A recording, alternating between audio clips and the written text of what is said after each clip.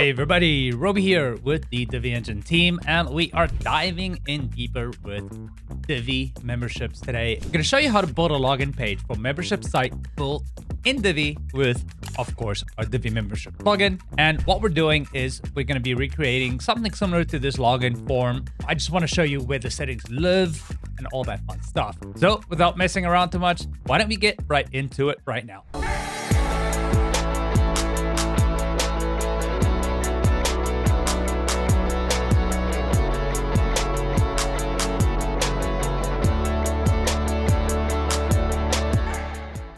Alrighty, so here we are, of course, in the backend of our Divi site, and we have Divi installed, and we're using, again, this Divine Vine wine estate example. And I'm going to show you guys how to do some of the conditional logic here also that I have used. But of course, as you can see, when we go to the login page here, we're already logged in, but that is using that conditional logic to do that. So that's fun stuff. So let's go back here. Now, the way that you do this is you're going to have to create a page with your login module on it. So I'm going to show you what our existing login page looks like so that you can take a gander at that, get a sense of what's on the page here. Now, I'm not using the visual builder just because I want you to see the modules that I'm using. And as you can see, there's a lot of fluff here. But then when I come over here and I drag this window in for you, you can see what it looks like on the front end. This is, of course, an incognito window because I am not logged in.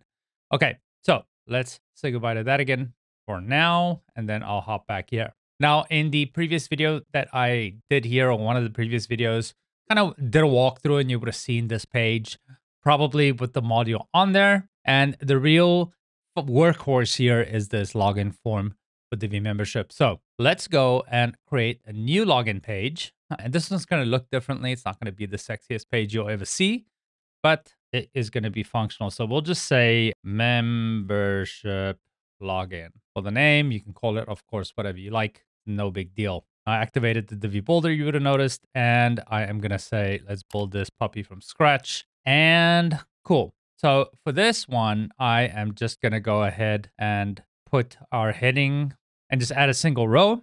And then I'm just going to type in login, and you'll see that, okay, well, the default Divi login module shows up, but we're going to go login form for Divi membership. First thing you're going to want to do is give it a title. So log into your account. You can put that in there. And then now let's see what we have here on the front end. So when we activate the front end view, you can go ahead and add the reminder or the remember me, or you can remove the lost password. That's fine to do. Now, what you want to decide is the function of what happens once the user has been logged in. So do you want to redirect them? So you redirect them either to a page, right? You can redirect them to their profile page, or you can redirect them to their account page where they manage their subscriptions, that type of stuff, or you can specify a specific URL. Now, for me personally, I'm going to want to go to my account page. Let's just say that. But I just want to show you here, if you say redirect page, it'll list all the pages that you do have on your site. So just pick whatever you want to happen for you, but I'm going to go to my account page. Okay, now text options. Here it gives you the placeholder text or the input text there that you can say, okay. Now it gives you a little preview, but you can just say username and you'll see that update live right here. And then password, whatever. The remember me text, you can set, you can just, add what you want. Like these are pretty self-explanatory. So, but some of you asked for this, so we added it in there for you. And now you can say log me in or whatever. Cool. Now, as far as options go, you can say, okay, I want this in one column or two columns. I'm going to say two columns because I think that's fancy. Now, that feature is not Visual Builder compatible yet, but I'm going to go ahead and publish this and show you guys that it is actually working, because when it refreshes, we should see it next to each other. No, that's not Visual Builder compatible. That's my bad. But if I go to the front end, however, I'm going to be logged in, so it won't show you. Oh, actually, we'll show you. Cool. So here is your login details side by side, as opposed to the single column. So that's a fun thing in there for you that you can utilize. When we go back into the settings, let's keep diving in. The other things were enable the field labels. So of course, a field label are these things that you see up here. we're not going to remove them, but it's good for you to know that you can take them out. And then you can enable the placeholder, which of course then is going to show you this text that's in there. Enable, if I save it, I'm going to save it here. And I just want to show you on the front end also. Refresh. And now I've got the placeholder text in there, you see. Okay, so let's keep on trucking here. I'm not going to get into the details of like changing the colors of stuff because you guys are smart. You know that. That's why you're using Divi. And then, we can see some other things, the background color. You can make it a real form if you like to. And then in the design, you have your typical field settings for these various fields. You can add the margin, you can center them, you can do all that fun stuff. You can style the title. So if I want to make the title all caps and I want to make it ultra bold, if I can click the right thing, there we go. You can do so. We can even make it nice and large. There we go. Log into your account. Now, the rest of the stuff is pretty easy. You can style the label text. So if you wanted to give that a different font, you can go with rubato or you can italicize it. You can do whatever you want. Typical stuff that you will find in any Divi module.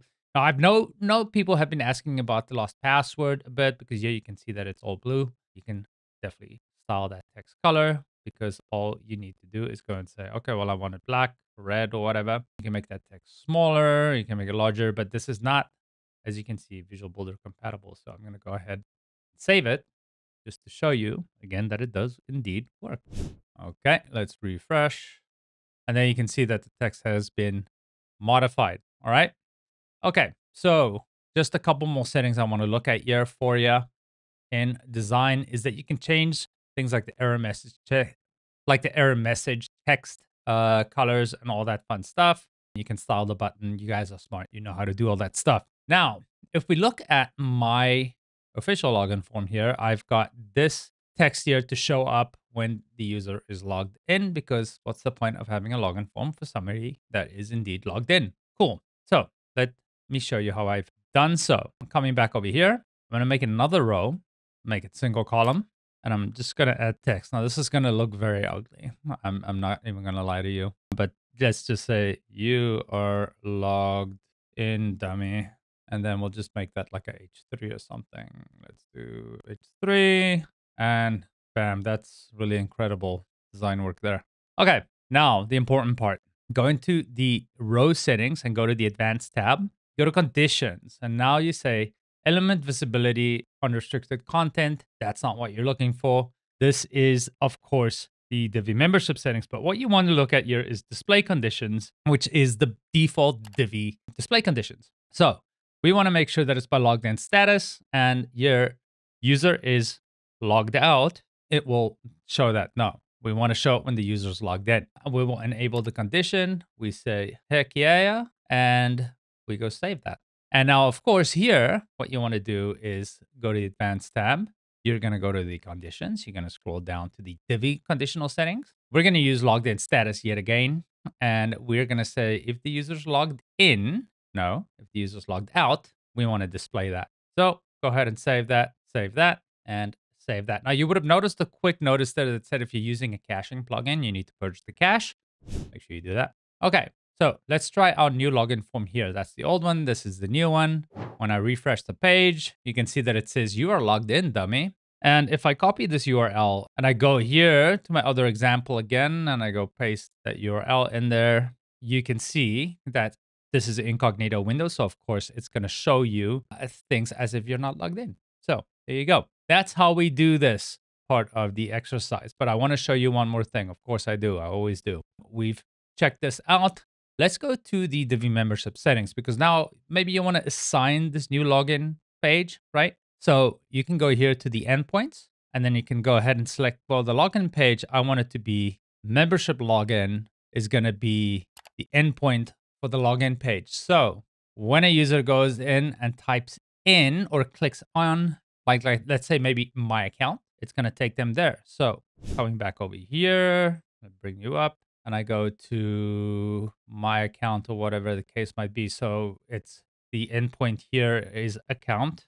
And if I type that in, it's going to bring us to this login page. Now, just see what happens if I keep it on the old page that we had in there. If I just keep it on login and I save that, I come back here, refresh. Oh no, that's not going to be the right way to do it. If I go here to account, it should redirect us, and it does redirect us to the old login page. So there you have it. This is everything you need to know about the login page for Divi membership and how to add a login page for your membership account using the Divi theme. If you guys like this video, of course, like, subscribe. Make sure you don't miss anything. If you don't have Divi membership yet, what are you waiting for? Go to the Divi Engine website or the link in the description and pick it up. Great tool for you to make money with your content. All right, guys, this has been Roby with the Divi Engine team. Thank you for your time. Bye for now.